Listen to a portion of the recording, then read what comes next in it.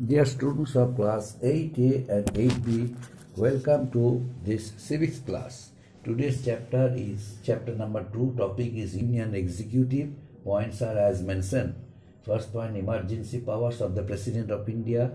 And in terms of this emergency power, I am going to teach you article of three types. Article 352, Article 356, Article 360, and then I shall teach you about the discretionary powers of the President of India. Now first one, emergency powers of the President. What are the emergency powers of the President? Now there are some emergency powers of the President. What are these? The President can execute a number of emergency powers under the constitutional procedure. And as per the articles mentioned in the Constitution, the President of India can enjoy some powers, and these powers depend on the articles of different types of different nature. These articles are mentioned in the Constitution with a view to provide certain powers and certain rights, special rights to the President of India for his or her enjoyment.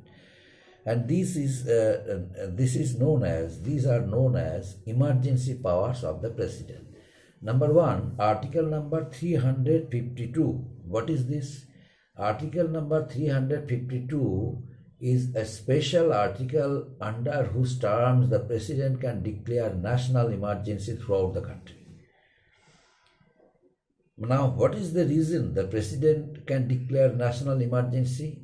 The President can declare the national emergency in order to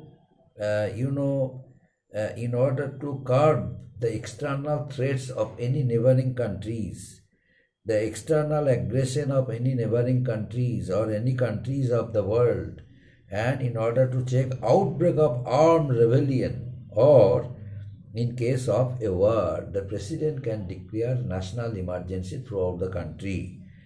And next one, Article number 356. Now, what is the importance of Article number 356? Under the Article number 356, the President can declare constitutional emergency in the country. Constitutional emergency. Now, why is it? Whenever the constitutional machinery is broken down, the country different states cannot administer cannot administer perfectly. In that case, under the report of the governor of the respective state, the President can declare a constitutional emergency throughout the country. Not throughout the country, constitutional emergency for any state under whose report the President suggested to be declared constitutional emergency. Only to that particular state the President can declare constitutional emergency, but it is depending on the nature of report of the governor sent to the office of the President.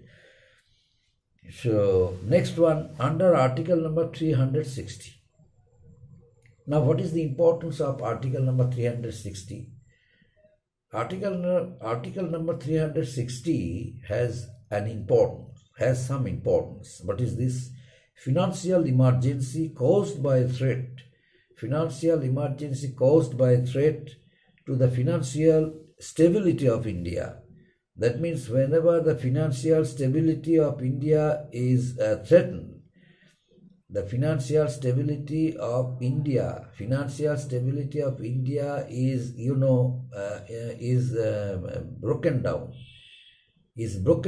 In that case, the President under Article 360 can declare financial emergency throughout the country. So these are the most important powers. And what type of powers? These are emergency powers of the President. The President can enjoy, the President can declare, the President can use this emergency power, especially when country goes under threat, country goes under financial instability, country goes under constitutional machinery, constitutional breakdown of machinery. Only in that particular cases the president can declare, emergency, national emergency, constitutional emergency, and financial emergency in the country. Now, what the president also has some discretionary powers. The president also has some discretionary powers. Now, what are the discretionary powers of the president? The president plays an important role in the parliamentary system of India. The president plays an important role in the parliamentary system of India when a coalition party stake their claim to form the government. The president then use his or her discretion and judgment to select a leader to lead the nation as the prime minister and to provide national stability. That means sometimes the president plays an important role, and that role is undoubtedly a very important role on the part of the President of India, especially when the crisis period arises. Suppose one political party cannot get full majority in the country. State election means state election, or suppose general election is held throughout the country. But after general election, it is seen that we saw that no political party got 2/3 majority. And there was a possibility of forming a coalition government in the country, coalition government, especially when the coalition government is going to be formed. The president's role is very important. In that case, the president has to use his presence of mind. The president has to apply his intelligence, and he has to choose a correct person. The person who is the leader of each and every political party, and the party that very political party who has gained comparatively better seats than others. Only these political parties should be given chance, and the leader of this political party should be invited by the president to be the Prime Minister of India, and the President of India follows this system. Generally, the leader of a political party, that very political party has occupied many seats than other political parties. In that case, that very political party's leader is requested or is invited by the President of India to take an oath as the Prime Minister of India. So these are the discretionary powers of the President. The discretionary powers of the President then use his or her discretionary judgment, and then he chooses a person to be the Prime Minister of India. Then the Prime Minister can take an oath as the Prime Minister of our country. So these are the discretionary powers of the President. And presidents, besides these discretionary powers, the President's role is important at the time when coalition government is formed throughout the country. Coalition government is formed, because one coalition government is formed, but after a few months later, at the coalition government, many political parties who gave their support, and then a coalition government is formed. Suddenly they withdrew their support from that coalition government. In that case, the government would be unable to prove their majority in the House. And in this House, in front of the Speaker in the House, that very political coalition government has to withdraw. In front of the Speaker, that very political party or that very coalition government has to prove whether they have majority support of different political parties. If they fail to prove it, and if it is proved that very government has no support of political parties, in that case the government, including the Prime Minister, including all Council of Ministers, are supposed to resign,